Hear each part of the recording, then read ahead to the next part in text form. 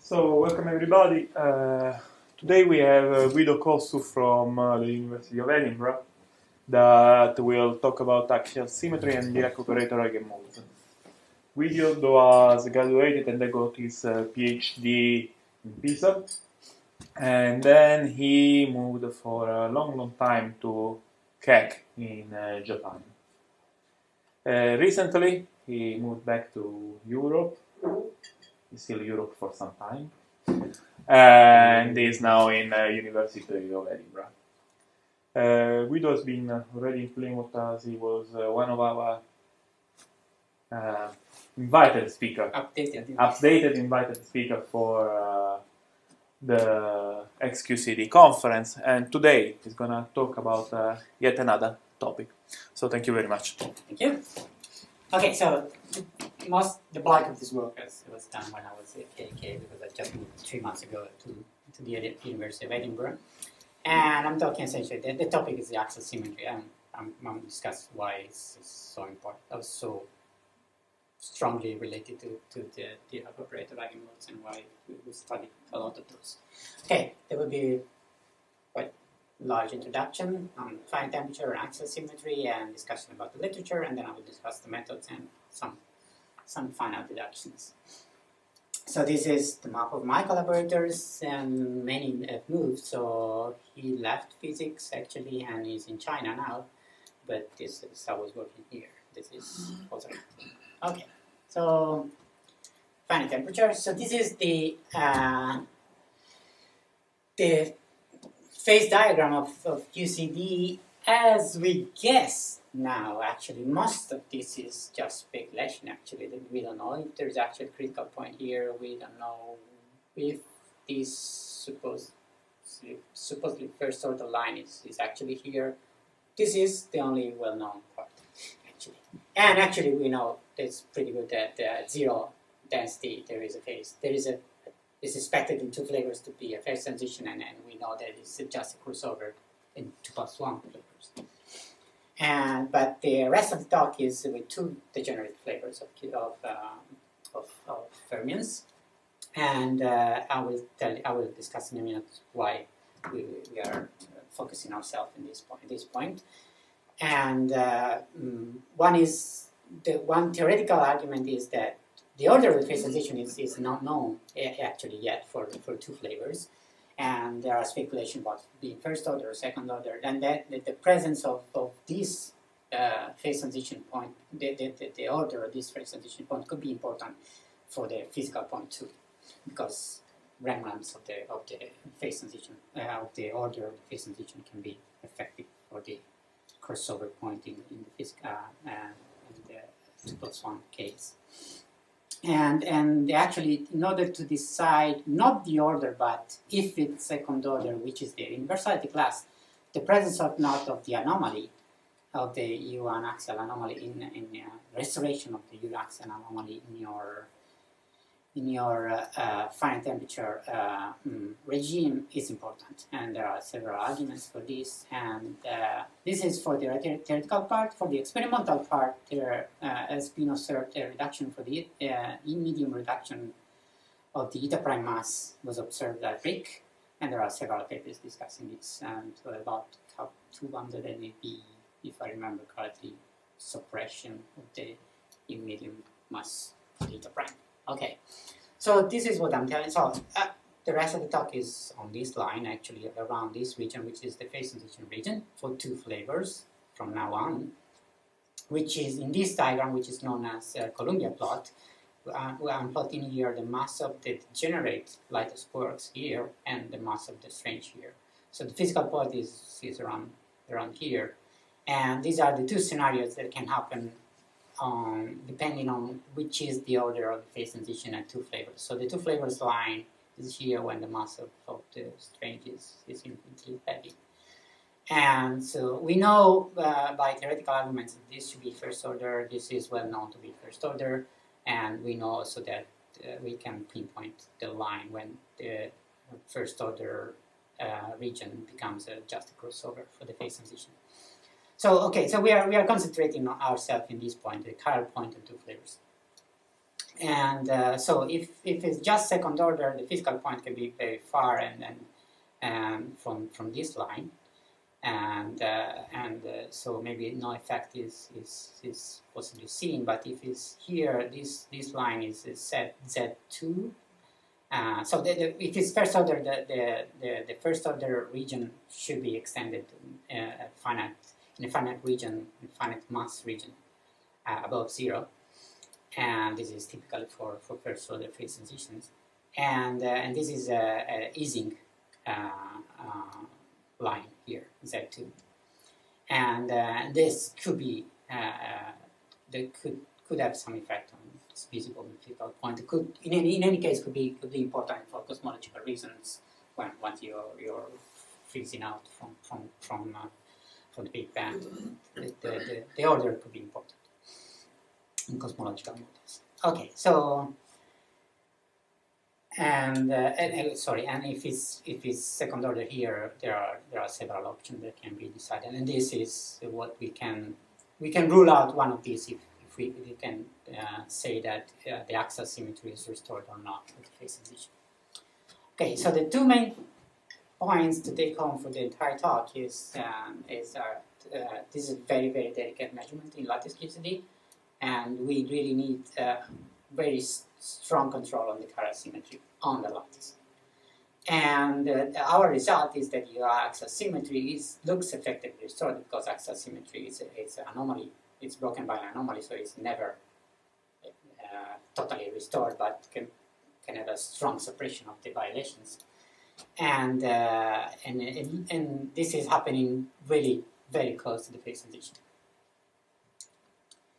And that's the most that we can say, because we don't have point at the phase transition. It was too expensive. So we have point just above the phase transition. Okay, so let's go on the basics. So this is the symmetry for the Lagrangian below the phase transition at 0 temperature. And so below the phase transition, we know that we have a chiral condensate, and we have a chiral condensate, and we have also instanton objects.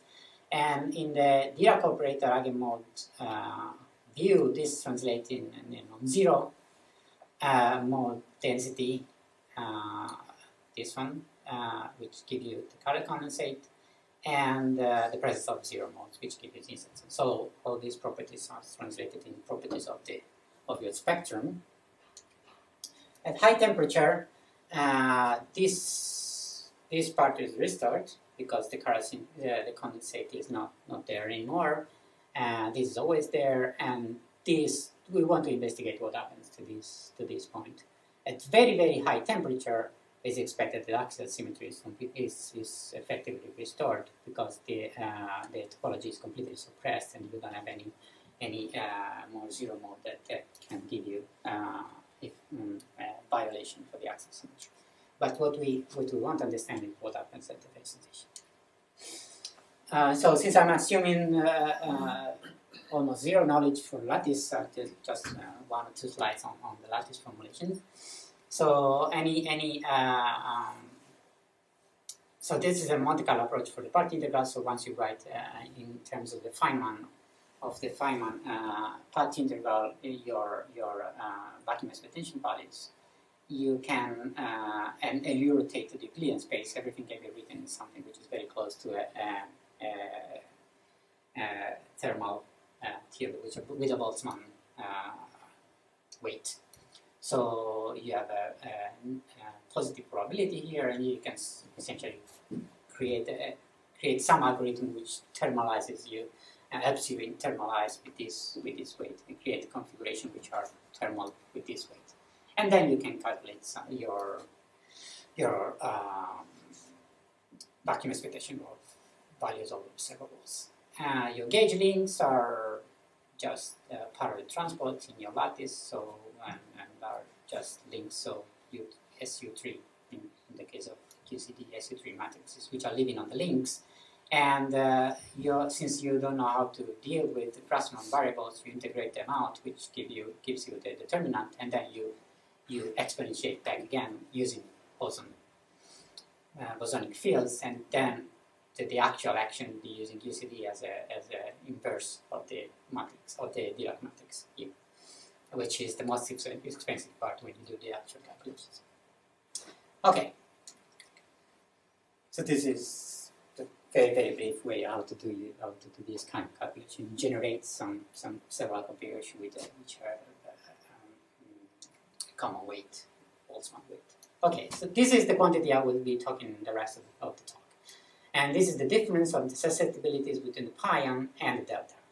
So in QCD with two degenerate flavors, this is the scheme for if you consider chiral symmetry, the sigma and the pion are related, the eta and the delta are related, and axial symmetry is relating these, which are differing by this factor in the Dirac.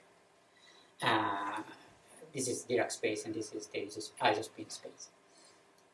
And so the delta and the pion are related. So if the axial symmetry is restored, you should see the same mass, for example, or the same correlators if you're able to measure directly the correlators. And okay, so this is what we want, and this is easy because these have disconnected diagrams, and you don't want disconnected diagrams, which are very noisy. So this is yeah. What is the delta? Oh, so it's just a scalar triplet, and this is a pseudoscalar triplet in your iso triplet. So this is a fictitious particle. Oh yes, yeah, a particle. Because it is quantum expectation. Two flavors. So it's not the A naught, is it? Yeah, in theory, 2 plus 1 should be the A naught. Yes, exactly. And this is eta. This is the quantum numbers of the eta prime, but it's not actually eta prime. This is just 2 flavors. Of course, yes, you're right. But yeah, okay. Just to fix the ideas anyway, we are talking about these two particles, which are related by this symmetry, and so this quantity should be 0. If you have a perfect restoration, which never happens, but it should be at least very suppressed. And when the susceptibility is just integrated correlator. Okay? And this is also a very nice quantity, once because we don't have disconnected diagrams, and the other one because you have a very nice spectral decomposition, which includes just the spectral density. So this is spectral density as specific mass, and this is the spectral decomposition, which includes only the eigenvalues. No, there is no eigenmode in there. And notice this exponent here, which means that the very low region is really enhanced. It's really important in this integral. And actually, you can see also when you do the numerics, you see that very few eigenvalues are really important for these calculations.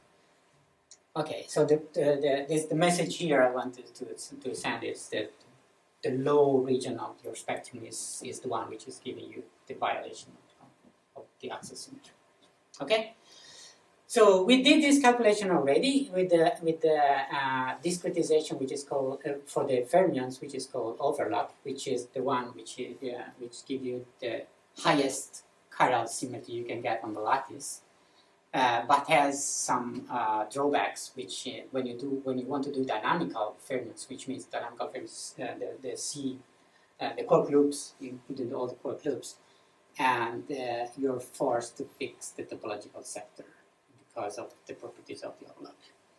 And so this simulation was done with a fixed topological sector. We, in this paper, we tried to convince everyone that this is not a problem, and because we were able at least to control in pure gauge, showing that the results were the same even without fixing the topology. And this is one of the results just about the phase transition, which is about 180, and the low mass. This is a low mass. I'm sorry for not reporting MEV. I don't even remember. These are the 4 channels. These are 4 correlators, one double channel, and which is telling you that not only chiral symmetry is restored because we are just about the phase transition, but also axial symmetry is really suppressed, the violation. And so the other drawback here that the lattice size was not too big, so you don't have we couldn't extract the actual mass. That's the only thing we could show, that the qualitative agreement between correlators. And I will skip about this. This maybe takes too much time. Okay. The other way you can see the restoration is looking at directly at the chiral, like the Dirac spectrum. So this below the phase transition there is the so-called Van-Schaarschild relation, which is the relation I've shown you before. That the density at 0 is essentially giving you the chiral condensate. Once you cross the phase transition, at 0 you should get 0, but you can get more than that if the gap opens. And actually, it looks in our simulation with the overlap fermions that the gap is opening once you go to lighter mass. The lighter the color, the lighter the mass here. And this is around the phase transition. This is above the phase transition, 110. And so when you get suppression like this with a gap, this interval here is essentially 0. And so this is the other way of seeing that the axial symmetry, at least with this simulation, looks restored. What are people doing? So there are other groups which use domain wall, which is on this discretization, which is slightly worse, but quite good chiral properties. They look at the Dirac spectrum and susceptibilities that they found that they are not restored because, and I'm showing you next slide why they conclude this.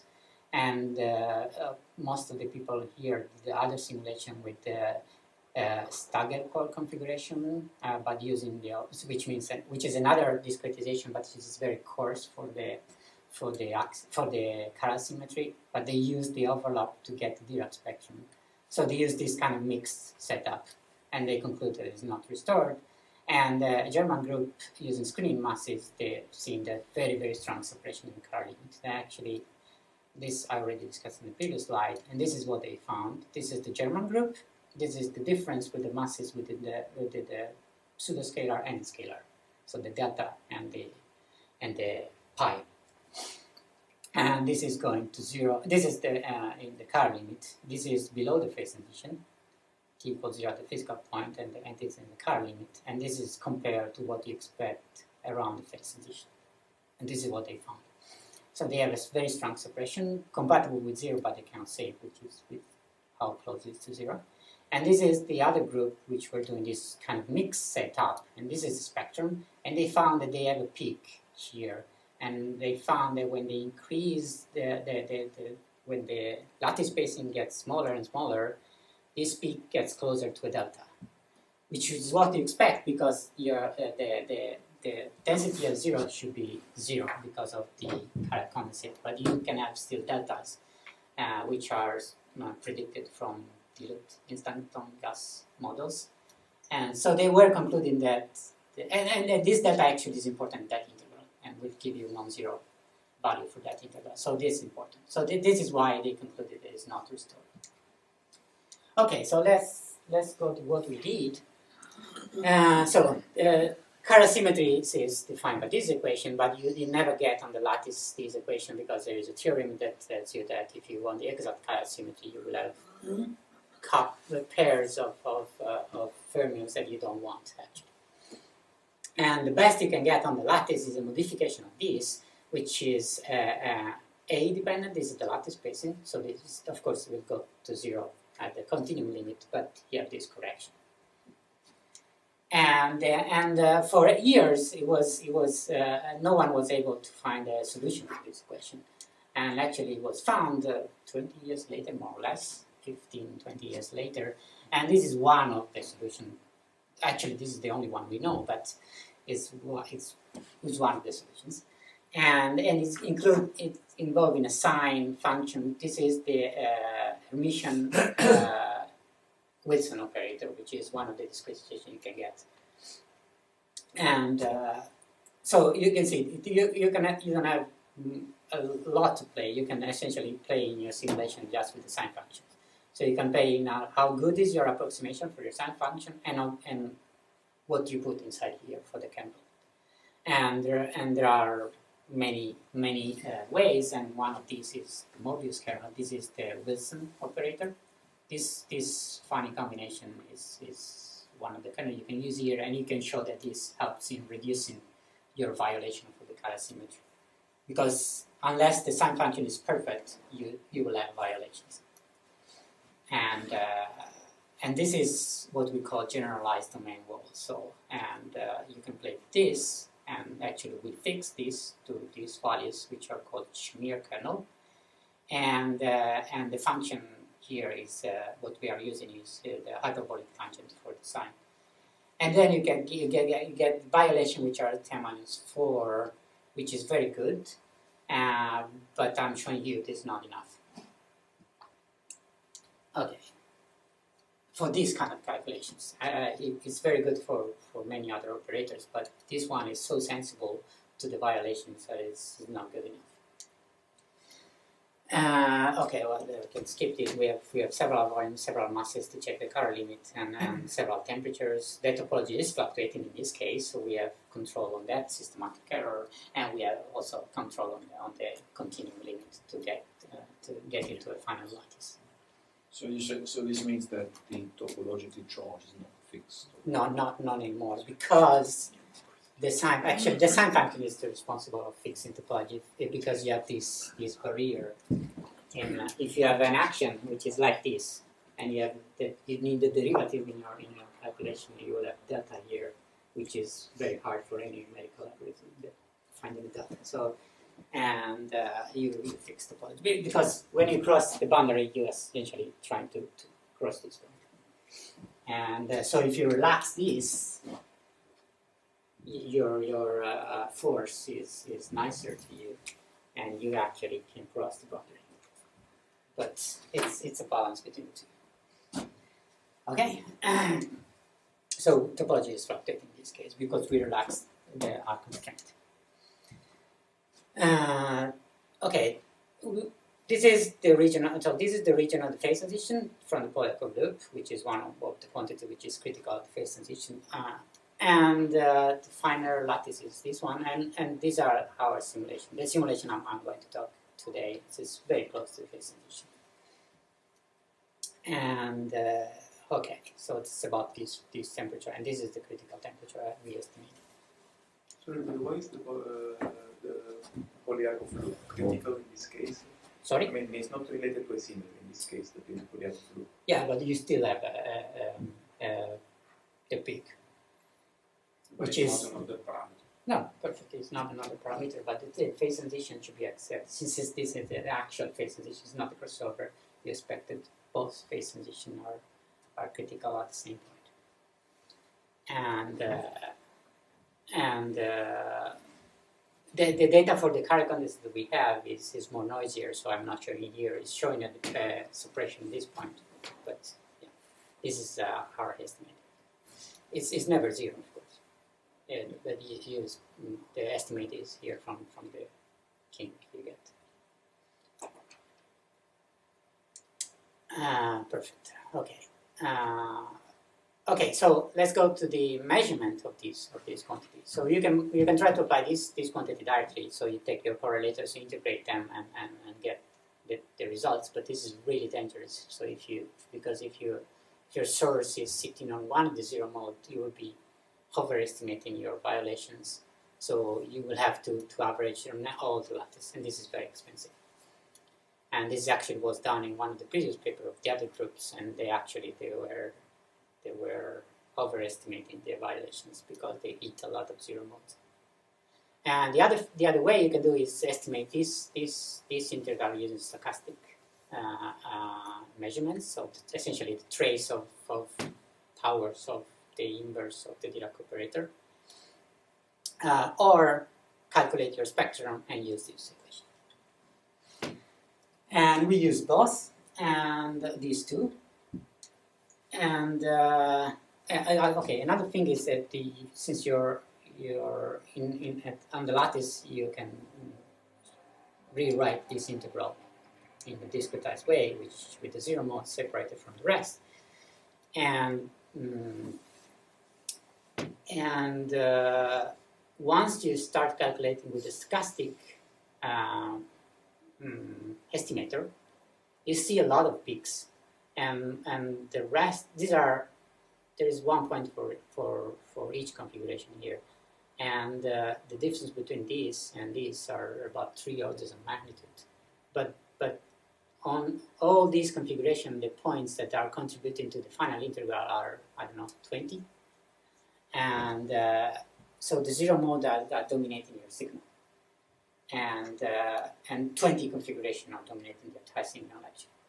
So we wanted to understand what's going on and if this is actually important in the thermodynamical limit. So, but the temperature dependence. These lines. This is below the phase transition. These are above the phase transition. These lines are the expectation from 1 0 mode 2 3 1 2 1 2 1 2. You see that the distribution of the values for these quantities are peaked at these, except for the below the phase transition, but above the phase transition are peaked at this point where you expect contribution from the zero mode. This is this quantity, and so it means, since it's in log scale, when you integrate this stuff, essentially this region is the one which is counting. This is essentially useless, and which means that your signal is coming from zero modes. And the bulk part is strongly suppressed once we increase the temperature. But the zero modes are really important. So that then I'm driving you through the investigation we had, and so you can understand why at some point would be important few techniques we used. Okay, here it's just the volume dependence, so small volume and large volume, and the contribution, as you see here, for these are these numbers. So these are just the zero mode counting, and this should go like 1 over b. And this is what you're seeing here. This is the prediction, the expectation for that mass at that point, and this is just what you expect from the calculation. And this is essentially what you see, but the bulk part is increasing, so you don't know which is the final signal, how it's behaving on the large volume. So your zero mode contribution is like 1 over b, but what's going with the rest? Okay. Yeah. Before I get lost, can you, so I mean, what you are doing is you're looking at your operator and you are practically taking trace of the inverse in various powers, and you're making spectral analysis of this object. Yeah, I mean, this is just the histogram of that operator. For that moment, this calculation is just doing with the stochastic. So forget about the spectral density. This is what you expect from the spectral decomposition. So you are trying to fit the spectral density. Not fitting anything. This is what you expect. Try to reproduce it. This is just telling me that my expectation from the zero mode from the spectral decomposition is reflected here. Okay. Because the zero mode contributions are located around here. These peaks are essentially zero modes. And so this was just a test for the stochastic calculation.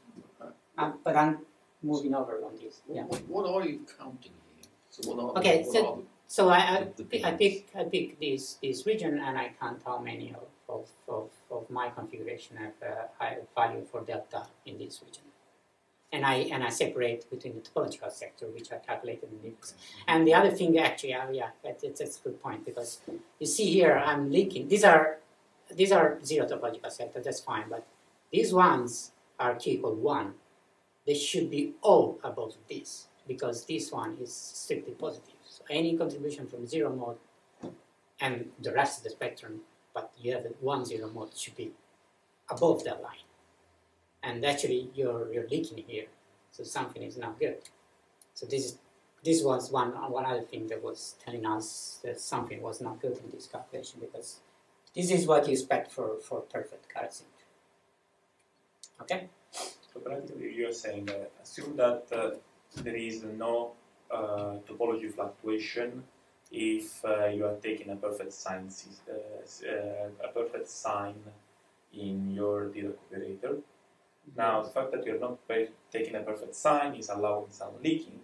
No, but that is not that leaking. If your chiral symmetry is good enough, and you shouldn't get these, because these contributions are not satisfying this equation at all. because you're getting smaller, even with this contribution, you get a smaller value for the entire thing. I mean, these are q equal 1. They should be all above this line. They cannot leak in here. This is not coming, at the end it's coming from poor chiral symmetry, but it's not directly related as you were saying. I mean, this is a plot, essentially, which is showing us that the stochastic estimate, doing blindly in this way, is not giving you good results. Okay, something which is not correct. It's not in agreement with the chiral symmetry. Okay, these are few of the results that you can get from this.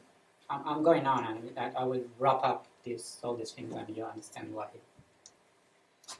Okay. Okay, so that the zero modes are so important in the finite signal, and so what do we expect from their dependence on the thermodynamical limit? So from the topological susceptibility, you expect that q squared over v, which is essentially m squared over v, is constant, and so you expect that this quantity is going to 0. And actually, this is what we were seeing, that this contribution is getting smaller and smaller. So let's blindly here, very naively, cut all configuration which have q bad larger than 0. So because we expect that the q different from 0 configuration are not relevant for, or very, very suppressed in the infinite volume unit. But what you get is that these are points with the different masses, and different temperatures and different volumes, but different masses here. The point is this, and it looks that it's always consistent. It's not going to 0, so it's constant with the mass. So it looks that there is no restoration in the chiral limit.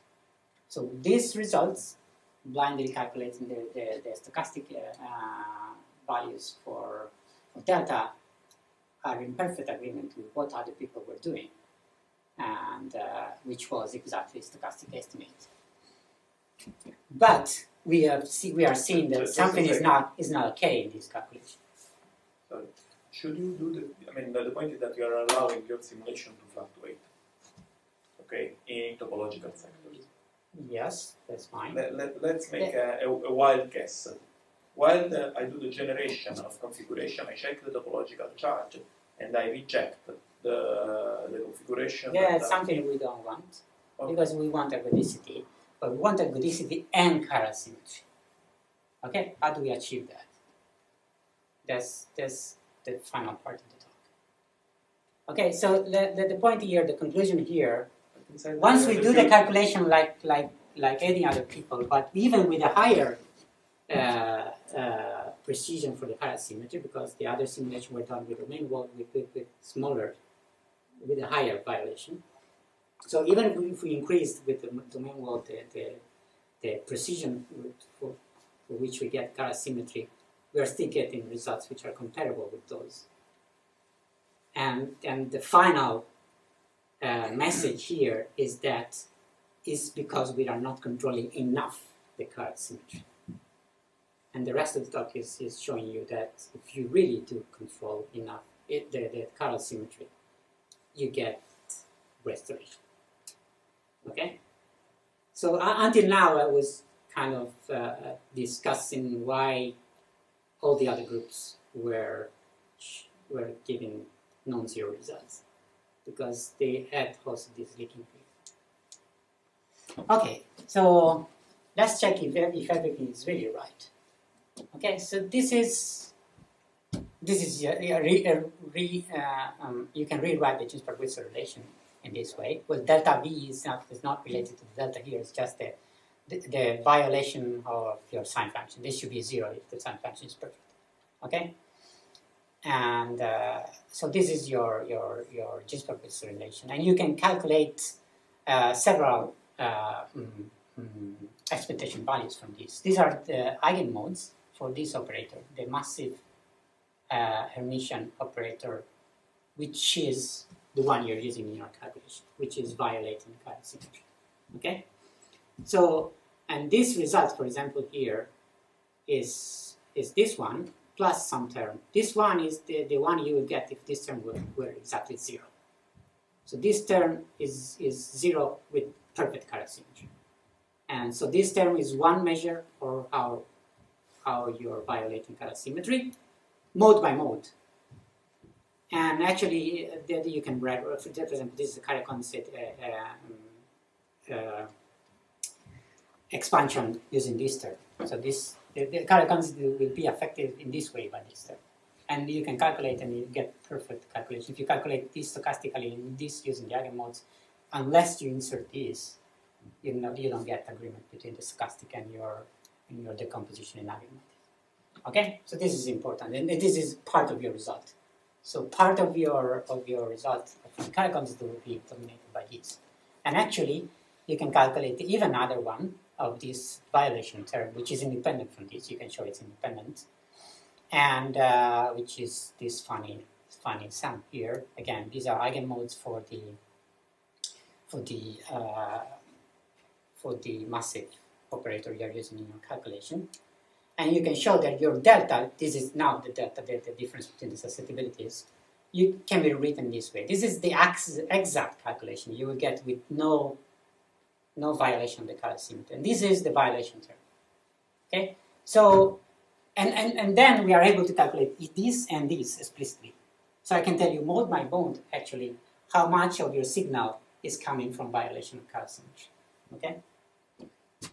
Because this, again, I'm sorry for repeating, but this should be exactly 0 for a perfect chiral symmetry. So now I have a powerful tool in order to tell you how much you're violating. And this is actually are some of the results. So this is the term, and the term in orange here is the violation, and this is the red one here. And this is in spectrum. So I'm picking this region of the spectrum, calculating this part, and the full one, the full sum is in black, and this part is in red. And for this one, this lattice, which is coarse and close to 0, the mass is few MeV, the bare mass is few MeV. Your signal is just garbage. This is just garbage. It's all violation of chiral symmetry. And when you go up to finite lattices, I've told you already that this is so big in the spectrum that the integral is not important anymore. But so let's focus on this part, which is the relevant. And I'm getting suppression. And I think if I get, and this is below, sorry, this is a small mass. With higher mass, have even less suppression. So the message here is that coarse lattice like this, which is the lattice that the PNL group was using, is essentially giving you garbage. And I can show you that this number, if I calculate stochastically, if I include both terms, agrees perfectly with the stochastic estimate. So if you simulate stochastic with the stochastic, if you calculate with the stochastic, you get this, and you get garbage. And so you need finite lattices, which means that you need finite control on your chiral symmetry. But even that is not enough.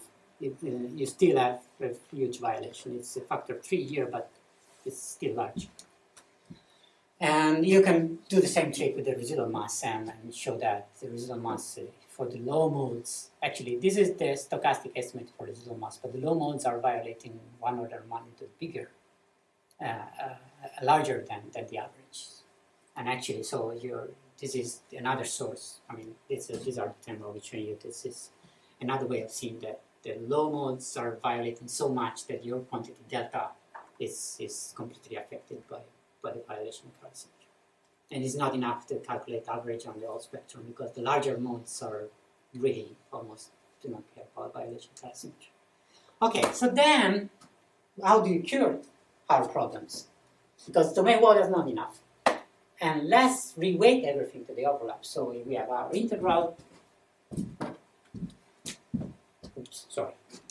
And so I told you already we have our simulation, and we essentially are simulating SG. This is the gauge part and the Dirac operator. But you can discretize in many ways, and one of the ways is using the domain wall fermions, which are the one which we were discussing until now, and which are violating chiral symmetry. And the other partition function you can get is the one which have overlap fermions, which we know already that it's very hard to simulate dynamically. And so once I transform this and I integrate out actually here the fermions somewhere here. C bar. So once I integrate out the fermions, I get the determinant here for the overlap. Okay, so just A different one. Yes. yeah. Okay.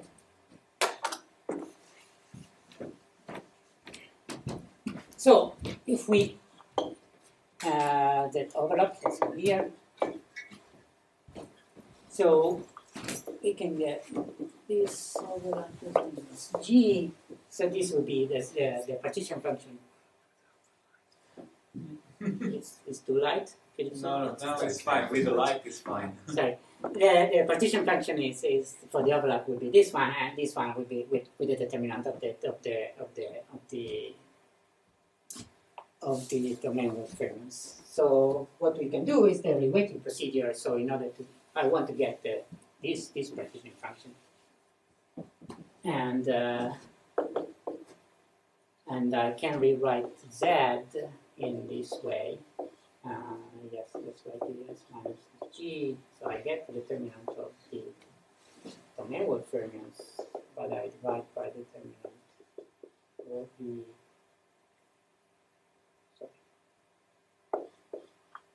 and the determinant of SOE. Okay? And this part is the Z I want, and this is an operator I can measure. Okay? And this is the reweighting procedure. So you measure this stochastically, this object, in order to get this function. And also you can do that. This is with the partition function, and you can do also with all the average of your operators. So, and you can take your delta calculation I was showing until now and reweight everything to the overlap. And this is what you get. You get at least what you expect, no leaking, because the current symmetry is perfectly okay with the overlap, and you get suppression of this region also. This is about 190 MeV, so just about the efficiency, and the mass is very small. It's 2-3 MeV for the bare quark mass. And the point is that we can't just calculate the things using mixed action. So if I calculate the spectrum, or if I calculate the stochastic estimate, or using the overlap operator on my configuration with the manual fermions, this is what I get. I still get something which is chiral, but I get these peaks of Q equals 0 contributions, which once I reweight are garbage. The reweighting factor kills these parts, which is coming again. Actually, this is coming from the fact that you're using partial quenching, that your operators for the C quarks and your operator for the valence quarks do not match. You're not expecting unitarity, and this is something we can see in all the lattice we got. The appearance of fake low modes, or fake contribution from low modes, which are completely suppressed once you reweight. And actually, once you look in those configurations, you see that they are really bad configuration. The modes are not paired. We expect pairing of modes and not paired completely. So once you reweight to something which is chiral, it's suppressed. So partial quenching is bad too. It's not enough. You need to do the full reweighting. And for the volume dependence, this is small volume, large volume. We already understood that this part and in the infinite volume limit is not important. So we are concentrating ourselves to the Q equals 0 sector. And these are in agreement. At least these two volumes are fine, the average of these objects. And these are the final result, actually. the temperature and mass dependence. So these are two temperatures, and the mass is decreasing in this way. And you see that the bulk part is going down. And you see, this is not a leak, actually. This is just a way of our being. This is perfectly not it. And the bulk part is actually going down because we have a separation of this low mode. And once you separate the results between the q=0 parts and the q=1, which we know in the infinite volume should be important, is what you get, which extrapolate. These are 3 points. The extrapolation is with a x squared, but it's just to guide the eye essentially. But it's going to 0. And actually, this is the full final result. Few data has to be analyzed yet, but this is the full reweighted final result. And this, you see that once the bare mass is going to 0, all our points which are above the phase transition, these are the points, are compatible with 0. And this you only get once you do this procedure. Partial quantities are not good, and full domain work calculation are really crappy. And with the spectrum, that's another thing that's interesting. Let's say here. So this is the partially quenched overlap spectrum. So very nice valence quarks, but very bad domain wall fermions and C quarks. So the quark loops are really bad. And you see there are peaks here. So let's concentrate on the red ones. There are peaks here. Okay. And once we go to the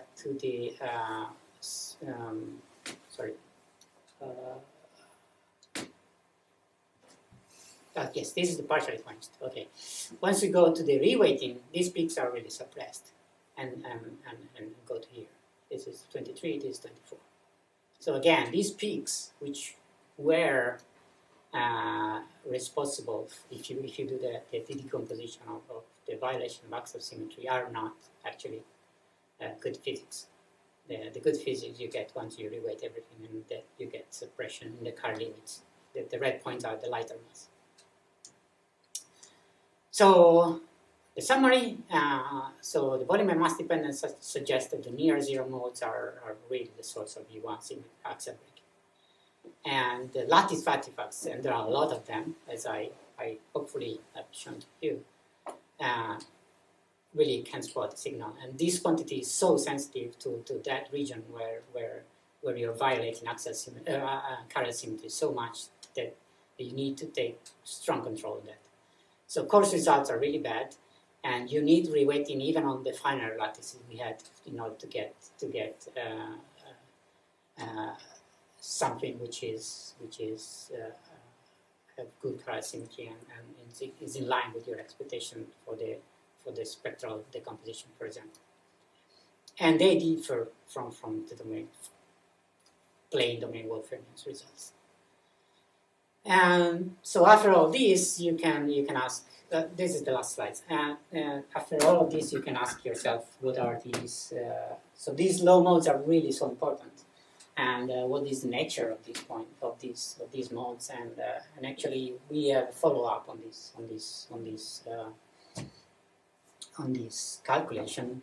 We try to analyze what's going on with the zero modes, and actually, we found that they are really nicely described by Gasso-Vincent pairs, which are called dyons in the literature, which are fractionally topological charged objects, and they are correlated strongly with the Pollack loop too, and they are localized objects. They have very nice properties, and you can ask me later, but this is a really 2-hour talk for after that. So that's over. Thank you very much.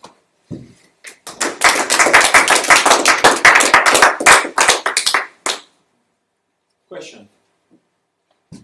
I may start with the question if no one has one. No one. Okay. So, I mean, you rightly said that you want to keep the ergodicity of the system by not cutting in the evolution the topological charge, but you can measure only at zero topological charge, and you've shown that the result by doing the analysis by only the configuration that are at zero topological charge, we're crap. Yes. If I redo your calculation with only the zero modes reweighted, I can understand which part of even of the zero modes are spurious in this calculation. The zero modes. Yeah, of the of the zero topological charge are the zero spurious. topological charge. Which part is bad? Yeah, exactly. Yeah, I mean, that's yeah. For example, let's look at this. Okay. This is the spectrum of two configuration. I just choose randomly, and actually I choose one because there's a zero mode, and this one has no zero mode. Okay, so the black points are eigenmodes, eigenvalues of the domain wall fermion on the same configuration generated with the same operator. Okay, you see here, and this is okay. This is the zero mode. If you have a zero mode, it should be here because there is a mass term. Okay, so it's so that's the level of the breaking. That's the level you get if you have the zero mode. For example, this mass is 005. You should get 005. Yeah, exactly. Okay? So that's the level of the breaking. Okay, so first of all, this is a zero mode, but this is not zero. So you have a violation. Remind me which is red and which is black. This is domain wall fermions. Okay. Let's forget about these points now. The red one. Just the black. Okay. Then these are non-zero modes. Yeah. But non-zero modes, this is the Hermitian operator. It has to be paired. Yeah. Always. These are not paired at all. Yeah. This is really bad. It gets better when you go up, but it's not. If you go do the partial quenched calculation, you calculate the spectrum of the overlap on the same configuration. You get this, which is zero, but because it's overlap, it's perfect. And you get perfect pairing. That's what you expect. Yeah. But it's really different. And actually, this region, which is so important for your quantity, is really different. Okay? Here, the domain wall fermion has no zero mode. The difference among the two? Just another configuration. Another configuration. Totally different configuration. I choose this one because I had this zero mode for the domain wall, and I choose this one because it has no zero mode for them. And they are both have topological charge at zero. No, these are topological charge 1 if you measure. Okay. Wait a minute. Okay.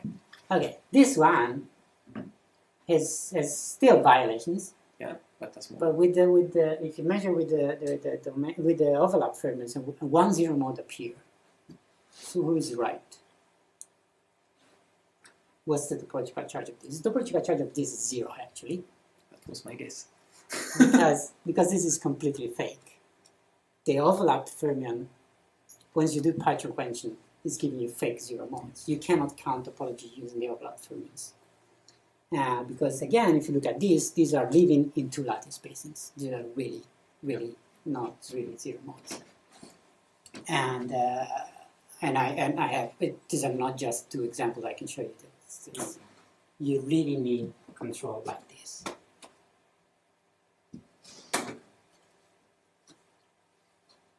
There's so many examples like this. Okay, and if you do your reweighting, what happens? Which, if I do the reweighting, it's telling me that this reweighting is the ratio of determinants. This has to be 0. You have one mode more. The two determinants so different, so huge separation. The factor of reweighting is coming from the ratio. Of It's the product of these. It's the product of these terms, right? And you get one term more. The suppression is huge. And these two are slightly closer, but not so much, because again, these two are so different. So you get one only when the spectrum really agree. And the reweighting is acting effectively, because these are really fake. You look at the configuration where this is 10 minus 20, and you look that something is funny is happening in the spectrum. Somehow I want to understand how, if you do the reweighting, then this fake zero mode should go away. This configuration is counted like 0. Okay. You don't count. You count like 10 minus 20 in your average. And so it's cut out. Okay. You get contribution only in Okay, for example in configuration which has this has I don't know, could be 10⁻3. You introduce a modified measure which suppresses Exactly, suppress exactly this because these are not good modes for the overload for the full chiral symmetry calculation. Sorry. And this is working. So in your work, the U1 anomalies is restored.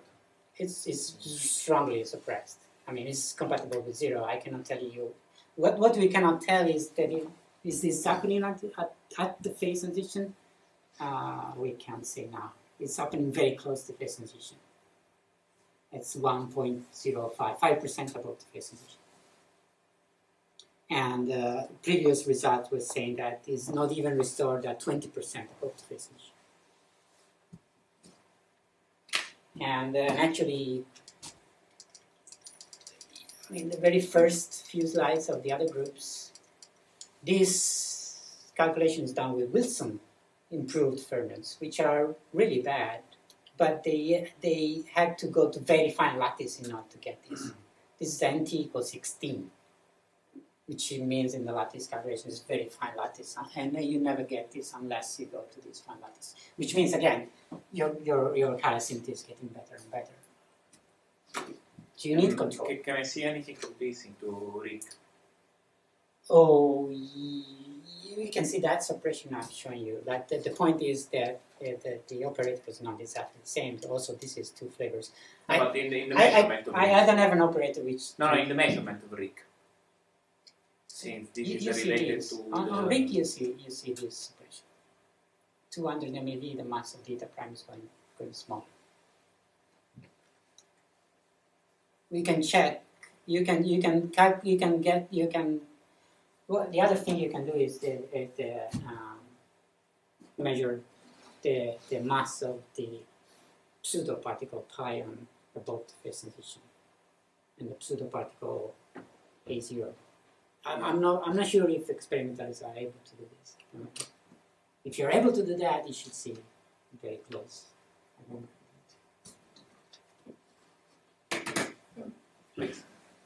I'm still trying to understand the relation between the anomaly and the Dirac spectrum. So Banks-Kasher says that the spectral density of 0 is proportional to the chiral comments. Sure, perfect. Okay. Yes. So now you have your delta now is measuring is a measure of the anomaly. Right? Exactly. So it basically is the so in physical terms it would be the splitting between eta and eta prime. Well, the splitting between the pion. Yeah, which in physical terms in 2 plus 1. Exactly. So and so basically this then says. Okay, so there's the spectral density, and you pointed out, and again you said this is, so the 0, so when lambda goes to 0 is the crucial if rho of 0 is 0, this is not necessarily 0, okay? If you have a gap, that's 0. If you have, this is the unidentified calculation principle. If you have something which is going like this, then you get a 0 here. Or even better than this, a gap, for example. This is the minimal you need to get 0 for get rid of the anomaly. To get rid of the anomaly above the phase transition. So this is to have a very, very strong suppression. I mean, in this calculation what you get 0, but may want at high temperature. yes, this is what you want. And you don't want deltas in rho 0, which is one of prediction for the lattice and then that's approximation. A delta of lambda. Sorry. Yeah, delta of 0. Delta of lambda. Yes. Yeah, delta of Yes. that plus delta of lambda. Rho of lambda like some coefficient with delta of lambda plus delta. Yeah. So so when there is a delta of lambda, which means you have a chiral condensate. No, well, this in the integral of the current constant this not.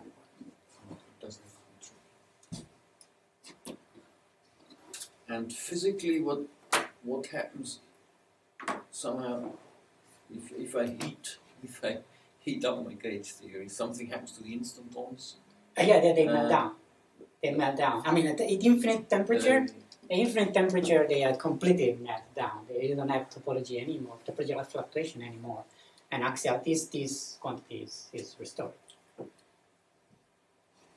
The point is, what we are trying to understand is that the chiral point above the phase transition. If you're not at the chiral point, you have violations. I mean, you have fluctuations of your topology, you do expect some violations. So that's why it's also, you don't expect perfect suppression in any experiment. But you expect some suppression that could come from this point, from the chiral point. At the chiral point, fluctuation should go to 0 too. But you want to understand how this is affecting it. And what I've shown you to you is that these results for the overlap operator, which were the original ones, they are in perfect agreement only once we do it. Suppression almost appears. The gap is not there. There is a strong suppression, but these two are agreeing. And we don't have the correlator explicitly, but that is the difference of the integral of the correlators.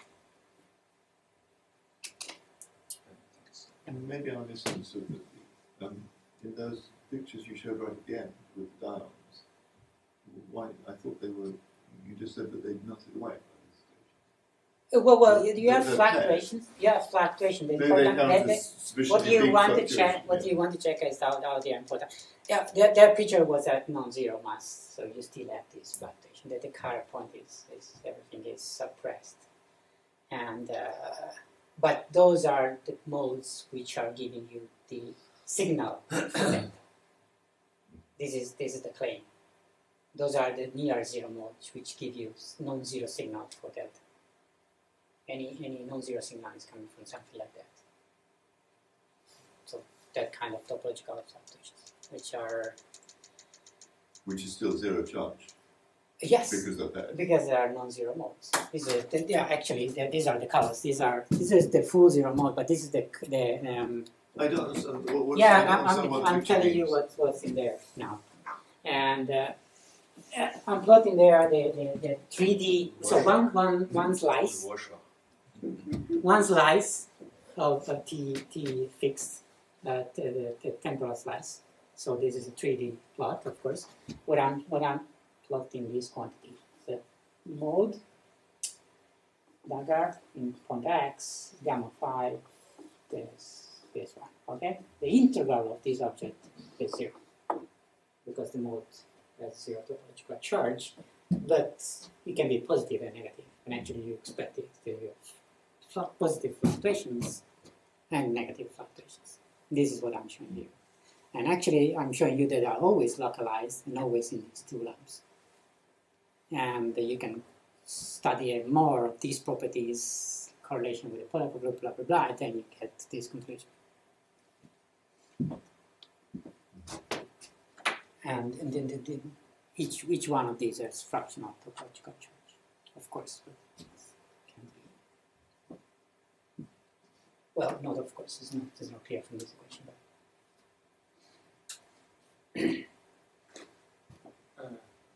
Any other question? So we'll keep on asking questions once we clap our hands and we say bye. Guido.